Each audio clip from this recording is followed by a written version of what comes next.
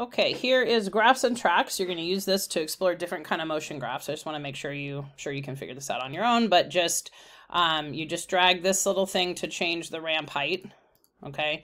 And it's best just to step it by 1 for this experiment, okay? And you basically just, you know, whatever, blah, blah, blah. What the heck? Blah, blah, blah, blah, blah, okay? All right. And in certain ones, you'll have to change the initial position. So do you see if you click here, you can go to here. And then the velocity, you won't see what's happening, okay? But you'll just know that it's happening, okay?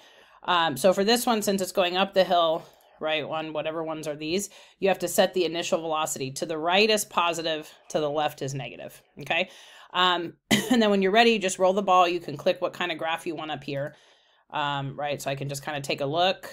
And then for these ones where it's going up a hill, just click roll ball at the top because you just want to see this piece of it. All right, just up the hill, okay? When you want to do velocity graph, you have to click it again. Okay, so again, just when it gets to the very tip top, just stop it, okay? And then same for acceleration, okay? All right, and then stop.